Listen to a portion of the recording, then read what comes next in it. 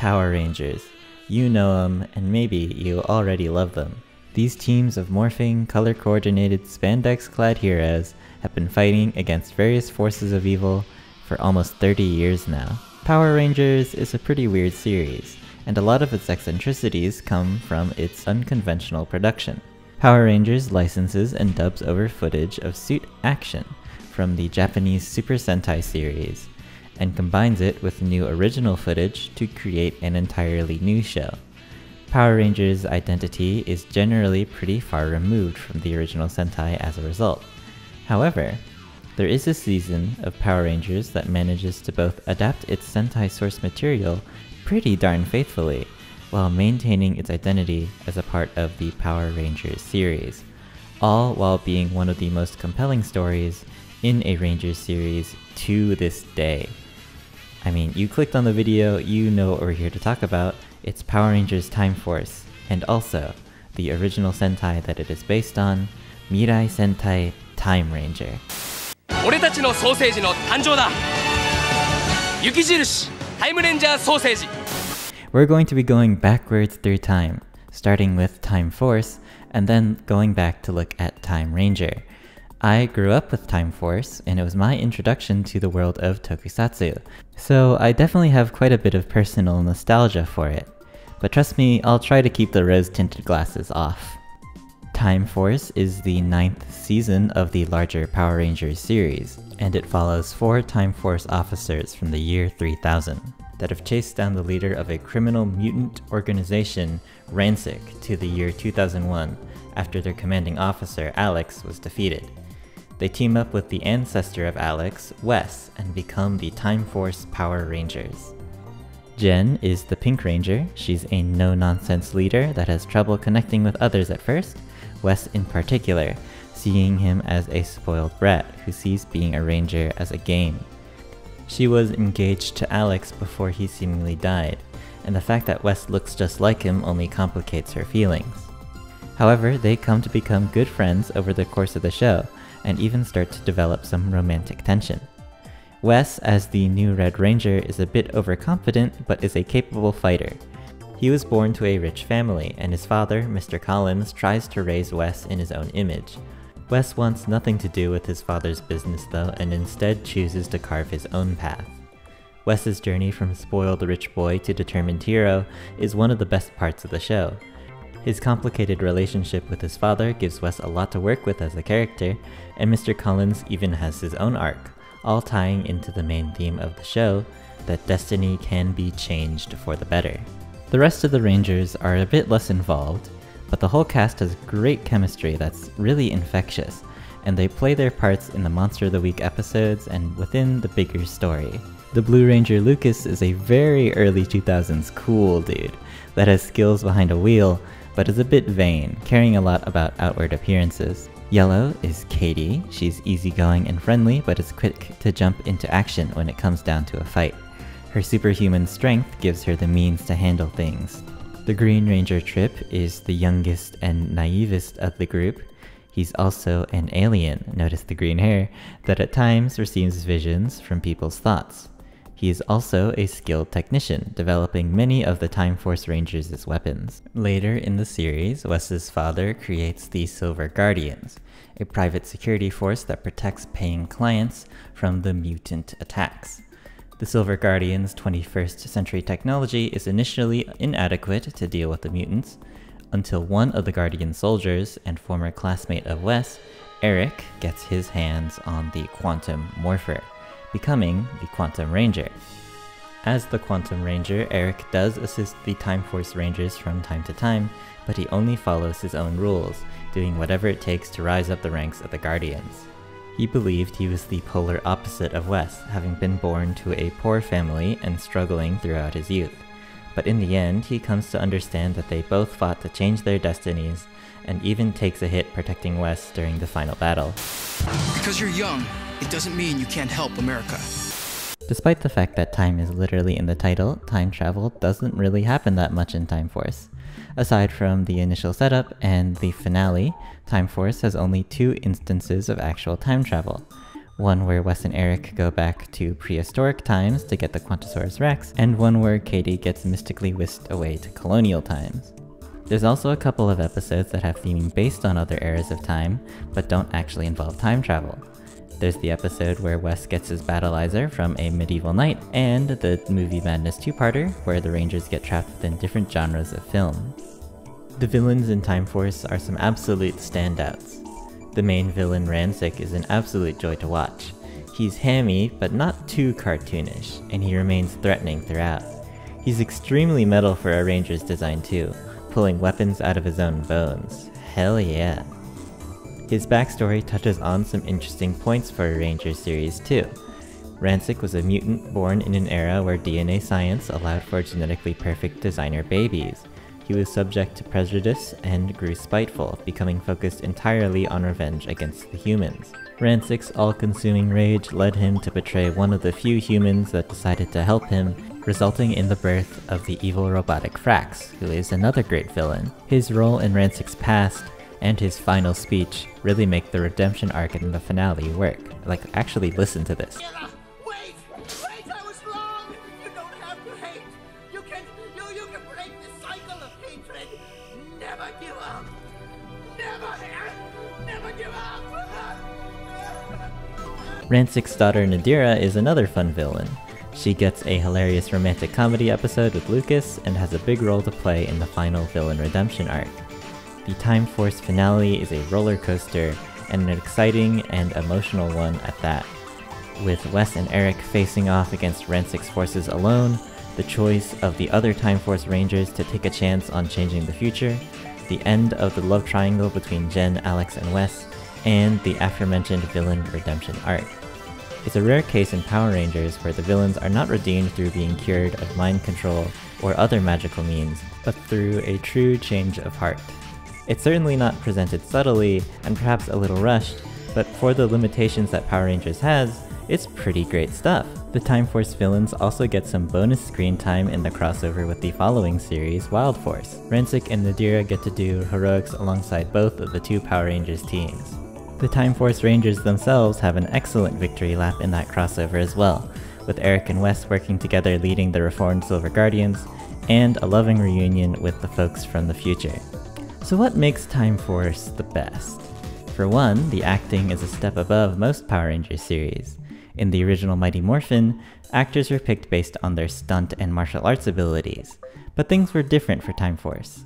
There's more focus on the actual character acting in the season. They even got some properly experienced actors, like Vernon Wells as Rancic and Edward Albert as Mr. Collins.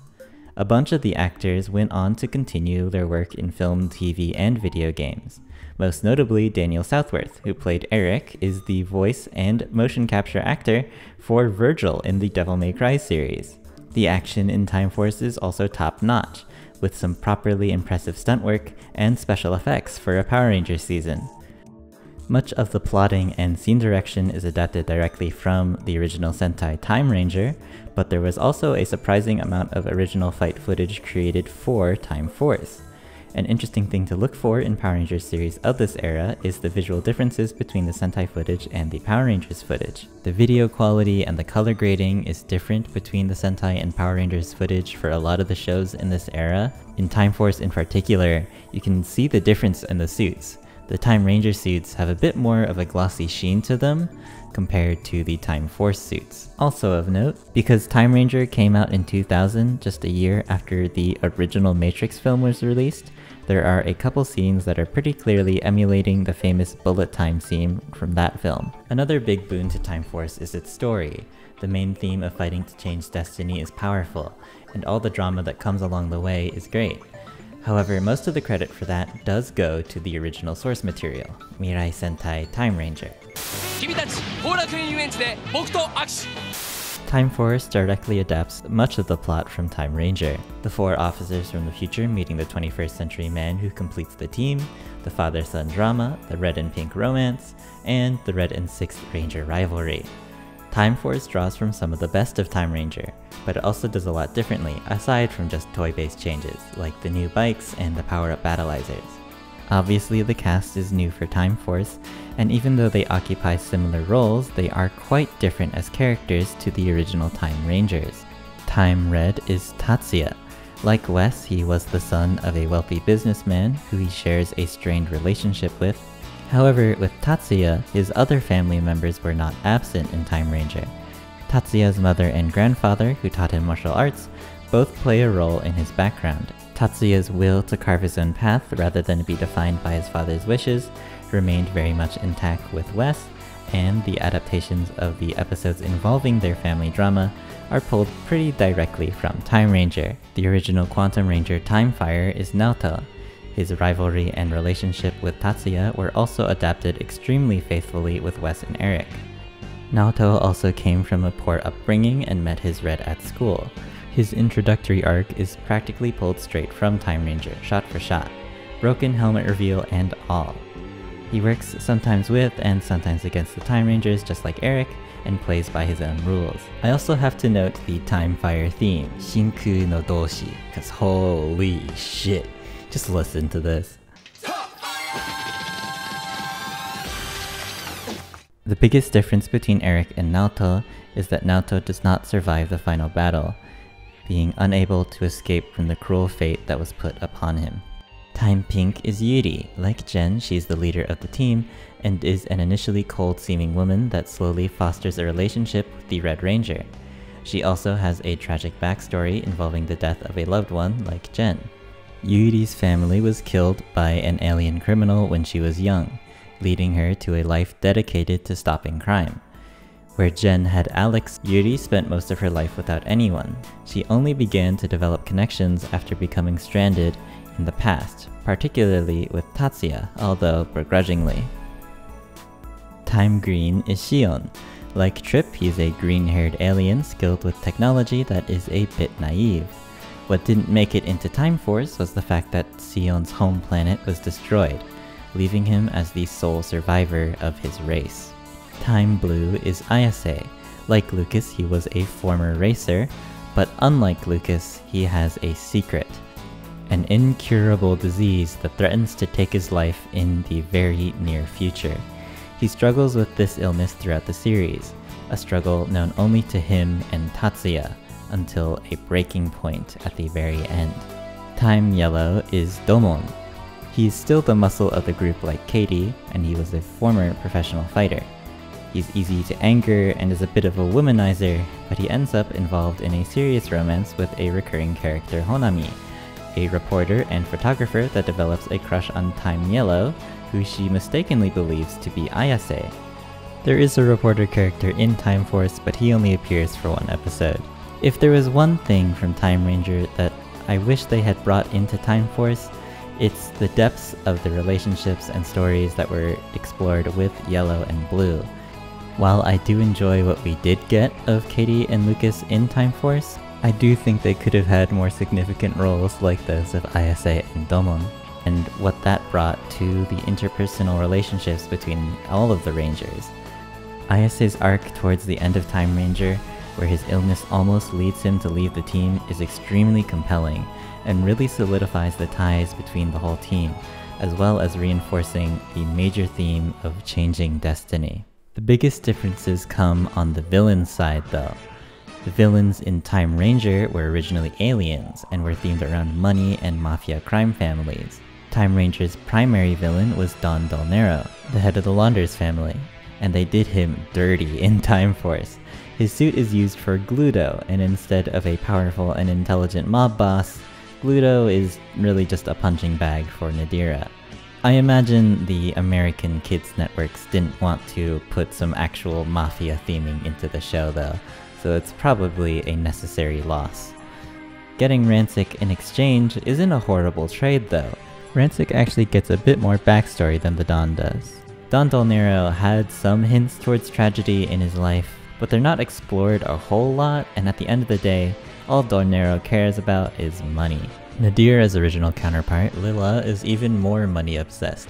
She basically just dips during the finale since Del Nero isn't around to give her money anymore. Frax's original counterpart Guillen had a similarly tragic backstory to Frax, Gien was originally a poor, bullied boy that couldn't count to 4. He naively saved Del Nero from a rival crime family and was nearly killed for refusing to give them Del Nero's whereabouts. Del Nero saved Gien by putting his brain into a robotic body, but slowly the robotics began to drive Gien to madness, which eventually led to his final rampage.